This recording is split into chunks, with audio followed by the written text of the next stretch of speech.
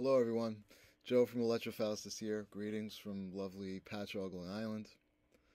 Today I'm very proud to announce our newest device, the EF118 Vulcan's hammer, named after the Roman god of fire.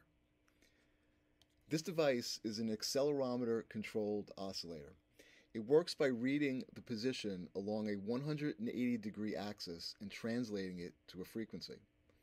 In the fully back position, the oscillator is at its lowest note, roughly around 100 hertz, give or take, which is D3 on the musical scale. As you rotate the hammer forward, like this, the pitch increases.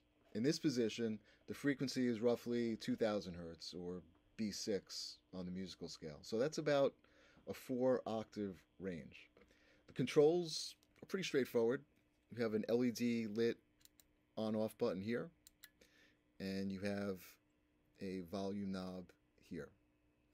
On the bottom of the handle, you have a standard 1/4-inch audio jack, guitar cable. The unit is powered by 3 AAA batteries, which are inside the enclosure here. They come with the device when you purchase it. They can be changed, swapped out, simply by unscrewing the bottom of the enclosure here. The Vulcan's hammer goes on sale today for $200 retail, and as you can also see from the shirt I'm wearing, we also have some merch to go along with it.